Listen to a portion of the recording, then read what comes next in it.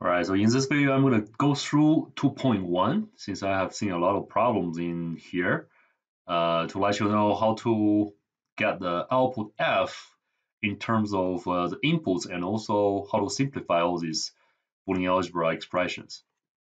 So let's take a look at 2.1 first.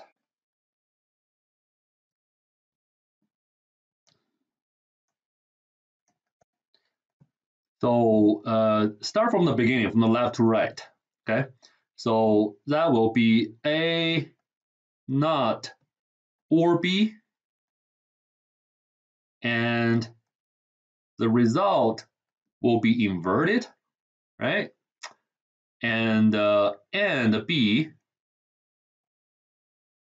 so it's A not or B invert and B, and then the entire thing will be inverted, right? And the result will end C, and the entire thing here need to be ORed with B. Okay, so now let's think about how we can simplify this thing. So for this part, we can use De Morgan's law, which is split the bar and change the sign. So this part will become A bar bar and B bar. So invert on the top, B and C and B. However, you can see that you can combine these two underneath the entire bar. So actually you are getting a 0 here, and 0 and something is still 0, and being inverted will be 1. So literally F equals to B and C. That's the final result for the first one. So that's A. Now let's look at B. What's going on there? So B will be A and B. If you look at here, A and B and B inverted. So it will be, wait, A and B being inverted. And the entire thing will end what? And B or C. All right, and the entire thing will be inverted. And finally, and what? And C,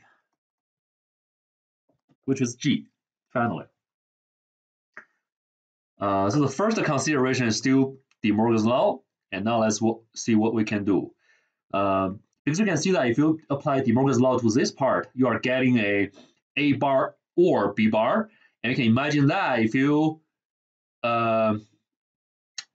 expand this part, yeah, let's do it. I don't want to just describe it, then you are not seeing anything. So let's apply De Morgan's law for the bigger bar on the top first, because you can cancel this bar here. I think you can do either way, but let's do that first. So that will be AB bar bar or B or C bar. And this will be AB or B bar C bar.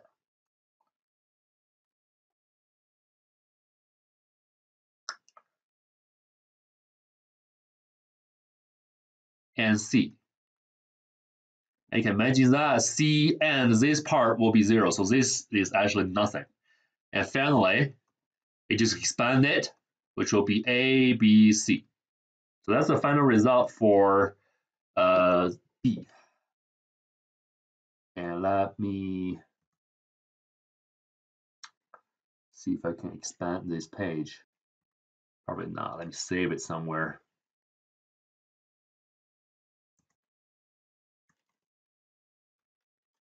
And I'm going to start a new one. So for C,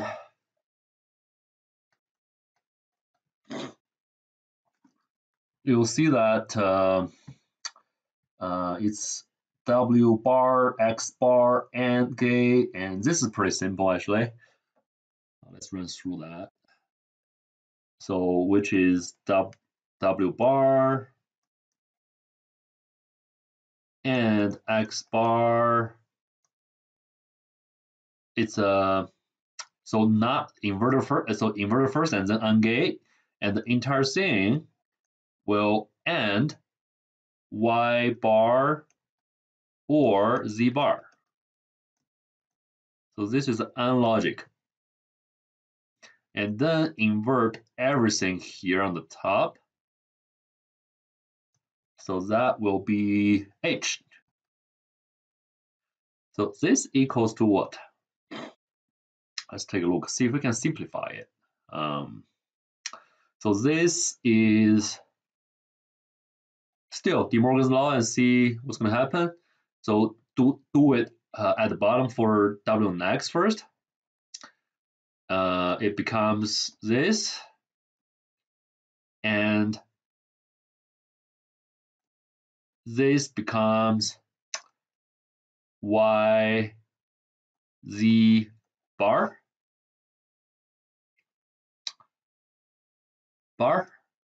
and W or X bar or YZ bar. All right, so you can cancel the inverters. This is whenever you are canceling a bar, which means you are reducing the number of gates being used in the chip, right? So you are reducing the size or the footprint of the circuit taking inside the chip. You don't have enough.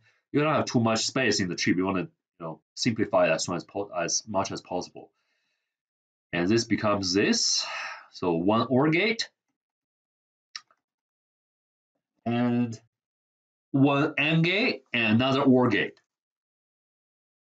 Okay, I don't think you can simplify this further, but I can see that you are eliminating all these inverters, which is pretty useful as well. You can imagine that finally it's going to be something like this.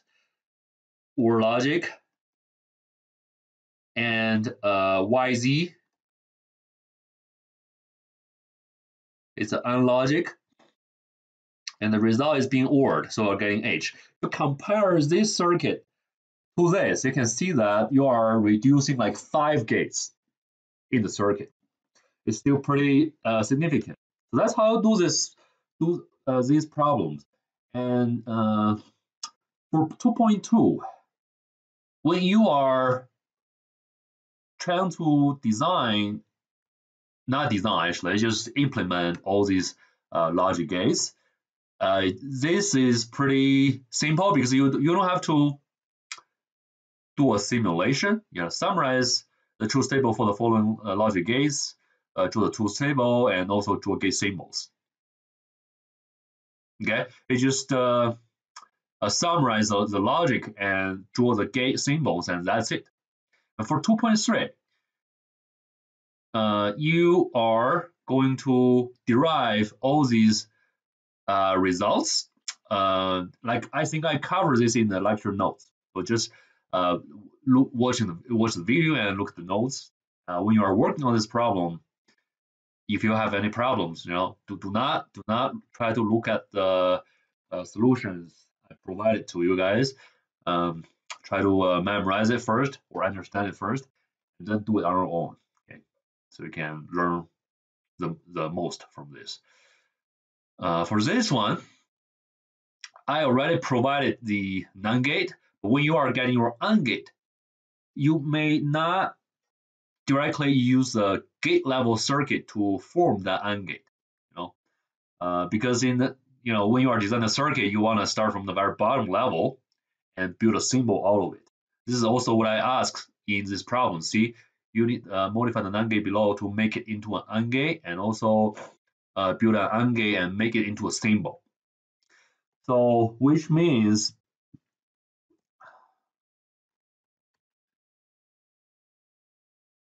what you want to do is, for example, for AND gate, right? So you can do a NAND gate really easily like this.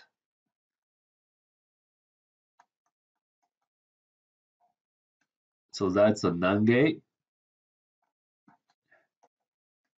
But when you are designing an AND gate, you want to use this exactly this circuit and directly connect this one to an inverter. This is how you do it in integrated circuit design. So this is V high, right? This should be V low. And wrap up this entire thing to a symbol and simulate from here. But not, you don't want to do it in the other way. So do not do it like this. So for example, you already have your NAND gate, right? And you are trying to use a NAND gate and directly being connected to an inverter to make up an AND gate. So you don't want to directly do this in your schematic. Okay, that's another thing you need to know. And for the OR gate, pretty similar. I just want to put everything, the transistor level circuit, into one symbol, and then wrap it up and make a new symbol. Because if you do it like whatever I showed you previously, that's not a gate. It is a circuit. You want to make one gate, one single gate. Okay, so this is a very quick review for homework 2. If you still have any problems or questions, feel free to shoot me an email, and I will get back to you as soon as I can. All right, that's it for this review.